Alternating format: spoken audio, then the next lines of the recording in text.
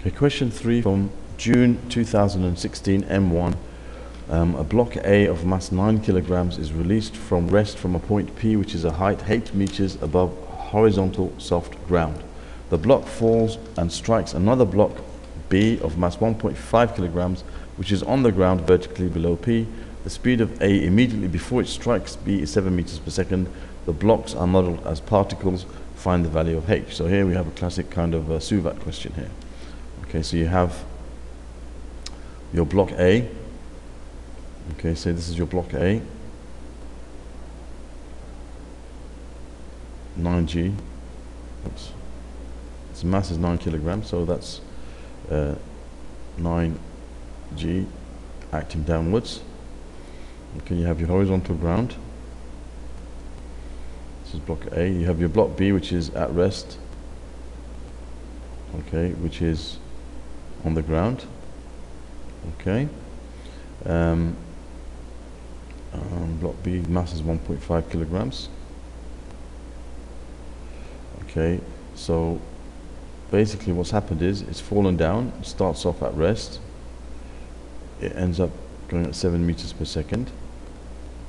It's falling under gravitational pull, so that's G here. Find the value of H. So let's use suvat here. We've got suvat. Okay, S is H. That's what we're trying to find. We're trying to find the height that it's fallen. Okay, that's what we're trying to find. U is 0, V is 7, A minus G, and T we don't know. So we can use V squared equals U squared plus 2AS. So if we use V squared equals U squared plus 2AS, we need to find what H is, which is our S here. So V is 7 squared, which is 49, equals U squared, which is 0. Now I'm going to take down as positive, because as it's moving down. Okay, so plus 2 times G, okay, which is 9.8 times H. So you have basically 49 divided by 2 times 9.8. Okay.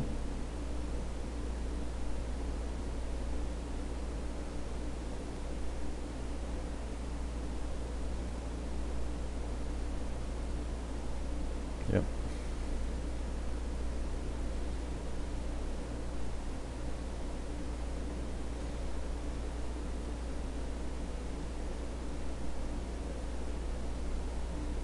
Let's use a fraction that's better. So 49 divided by 2 times 9.8.